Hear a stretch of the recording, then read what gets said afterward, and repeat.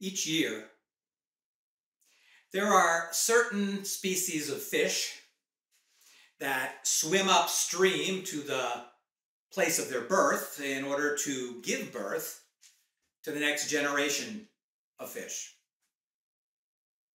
And so with great difficulty, they travel great distances, struggling against the current, battling through turbulent waters, trying to avoid predators, relentlessly driven on with one objective, and that is to complete their mission.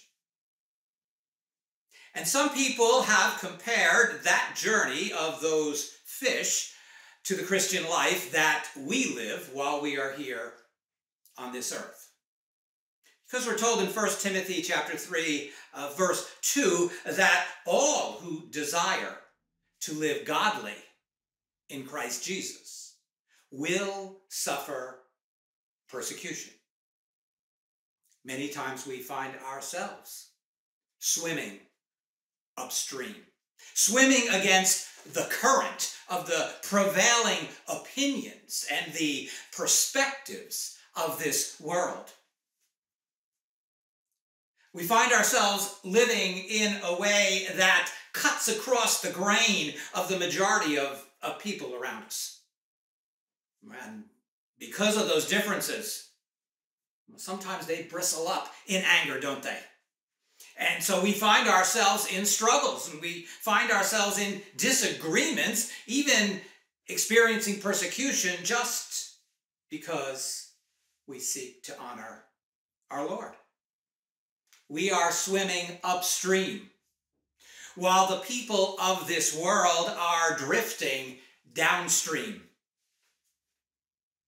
And perhaps contrary to what we thought the way things would be when we first trusted Jesus Christ as our Lord and Savior, living for Him seems to become more difficult, hasn't it?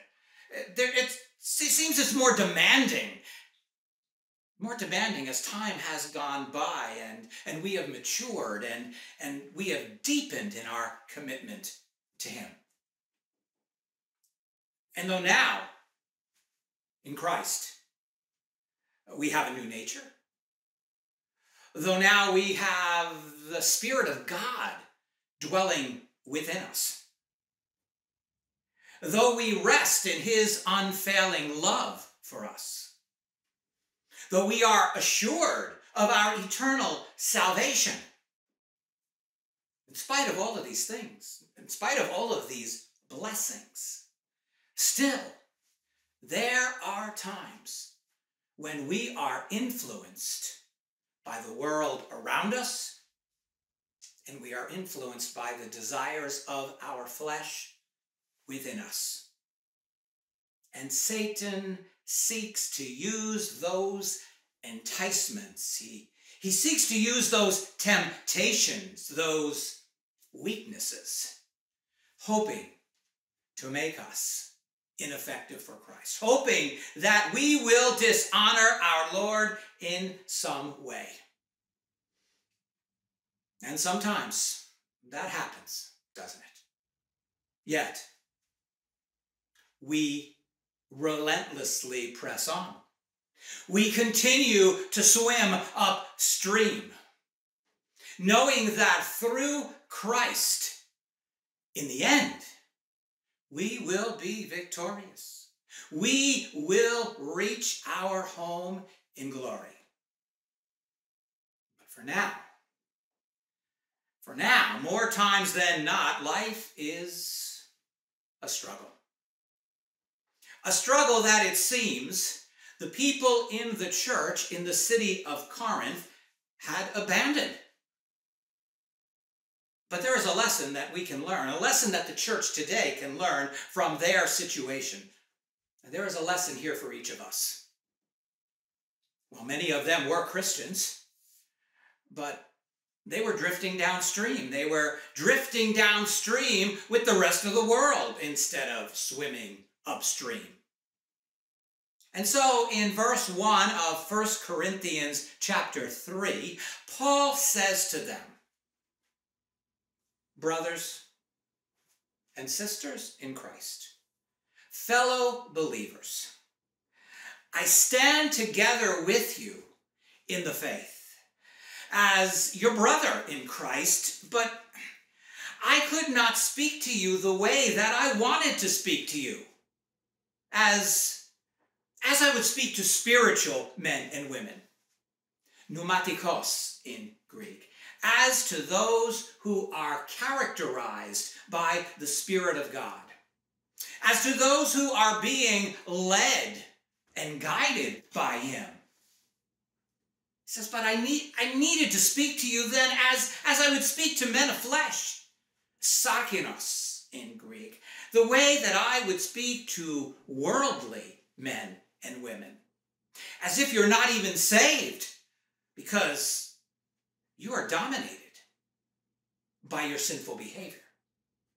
So, I must speak to you as I would speak to infants in Christ, nepios in Greek, as those who are without spiritual maturity, as those who are like infants, selfishly wanting their own way. As James said in James 1:25, they had become forgetful hearers of the word of God. They didn't apply the truth of the word to their lives like many people today. They didn't obey the truth that they had already been taught. They were drifting downstream because they weren't growing in their faith. There was immorality among them. There was dishonesty. There was insincerity. There was bitterness and conflict. And they didn't even long for the pure spiritual milk of the Word of God anymore, the way that they had once longed for it when they were first saved, when they first welcomed Jesus Christ into their lives. And perhaps like many in the church today. I gave you milk to drink, Paul reminds them in verse 2. I taught you the foundational truths, the fundamental things of our faith. And I taught you those things for 18 months. I didn't even give you solid food to eat. At that time, the deeper things of our faith, for you weren't able to receive those things. At that time, you weren't able to digest much spiritually, which is understandable, since a baby is a baby. But it has been almost 5 years since you were saved. 5 years. And by now, you should have progressed beyond milk. It's a sad thing to see, isn't it? When a Christian who's known the Lord for many years is still on milk, still lacking maturity after many years of knowing the Lord. But, Paul says, even now, you're not able to digest that solid food of the faith, the solid food of the Word of God, because there's no spiritual growth in you. There's no depth. There's no maturity in your walk with Christ. Why? He says, because you selfishly choose to remain as infants. And the evidence of that sad reality can be seen in the pattern of your behavior, Paul tells them in verse 3. For you are still fleshly. You have the knowledge, yes. You have the gifts, yes. You have the teaching, yes. But you choose to ignore the truth. You have a self-centered attitude. For example, he says, you have an attitude of jealousy, telos in Greek. It's an attitude of envy, an attitude of resentment among you.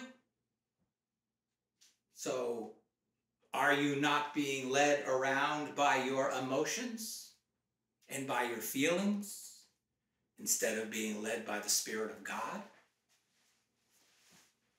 It's a good question, isn't it? Perhaps a question we need to answer for ourselves. And Paul says this attitude can be seen, is evidenced in the strife that is among you, eris in Greek, in the quarrels, and in the disagreements that are in the fellowship. So, he says, are you not still fleshly? Are you not still worldly? Are you not walking and living like mere men, like those who are without Christ? Like men and women who are being influenced by the thinking of this world? For when you say, one of you says this, I'm of Paul. He started the church in Corinth and I follow him. I'll only listen to Paul. And then another one says, well, I'm of Apollos. He's a gifted and an eloquent preacher. I'll only listen to him.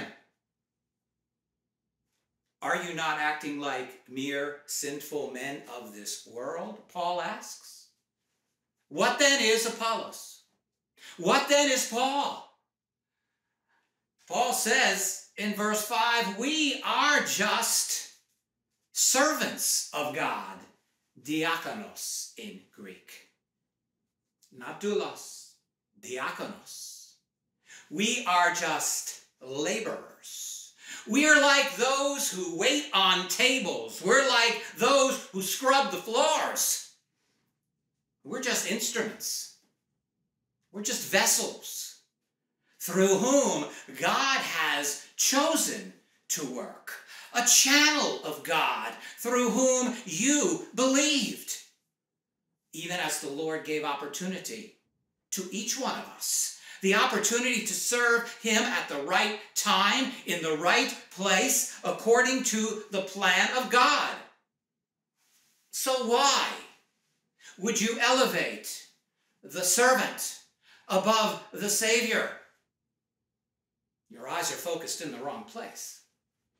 Take your eyes off us. Get your eyes on him. But Paul adds this. He says, it is true, verse 6, that I planted the seed of the word of God there in Corinth.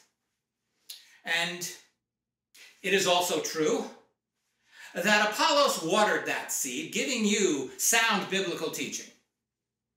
But it is also true that it was God who was causing the growth in you. He is the one who saved you. He is the one who worked in your hearts.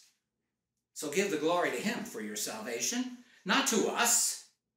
Because, Paul adds in verse 7, neither the one who plants nor the one who waters is anything by comparison to God, because it is God who causes the spiritual growth. He is the one who has brought about that miracle in your life, not us. Well, we are to appreciate those who labor among us, aren't we? We are. We're to value them. We're to encourage them. They're gifts to the church. But we are only to give the glory and the honor and the worship to God, to Christ. Now, Paul tells the people in the church in Corinth, in verse 8, he who plants and he who waters, they are one. We work together for the glory of the kingdom of God. That is what the church is supposed to be like, isn't it? We are supposed to be in harmony. We're supposed to be in unity. We are supposed to have singleness of mind, swimming upstream together, side by side. And so Paul says, then each one of us will receive his own reward from God in heaven, not from men on this earth. An eternal reward, he says, according to the our own labor, kopos in Greek, according to our toil, according to our trouble and difficulties, according to our faithfulness as we swim upstream. As it says in Revelation 11:18, there will be a reward to the small and to the great, to those of us who belong to Christ and who have lived for him and who have served him with all our heart. We are God's fellow workers, Paul reminds the people in the church in Corinth in verse 9, sunergos in Greek. We labor alongside of him as we labor alongside of each other. And you are God's field. Georgian in Greek. You are a cultivated field. You're a garden. The garden of God, which he is nourishing. We're just laborers in that garden. You are God's building. A building that he is constructing day by day, working in your lives. We're just workers in that building that's under construction. He's the architect of the building, not us. He's the architect of our salvation through Christ Jesus our Lord.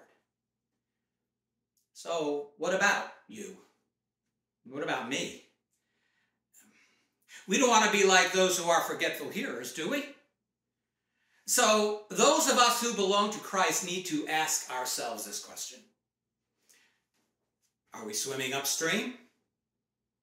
Or are we drifting downstream? And that is a question that each of us must answer for ourselves before our Lord. Amen.